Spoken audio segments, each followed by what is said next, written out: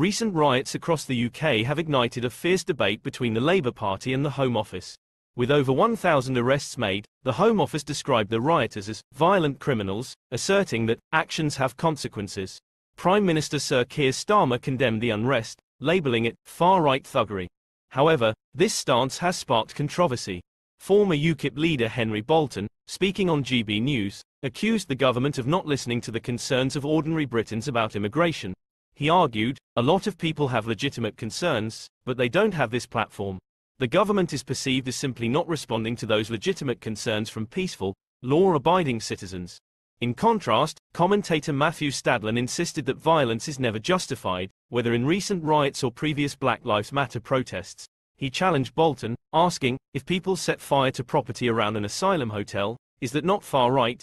If they're motivated by concerns about immigration, does that give them the option to go and riot violently? Stadlen also pointed out that immigration is being addressed, stating, Labour said they were going to bring down immigration levels, and this week Yvette Cooper committed to deporting more people than anyone since 2018. Bolton fired back, frustrated with Stadlen's response, "You're not listening to me. I'm trying to represent the interests of the people out there who have anxiety and worries about the situation. This is the problem. You guys do not listen to other people." This heated exchange reflects broader tensions over how best to address public anxieties while maintaining law and order.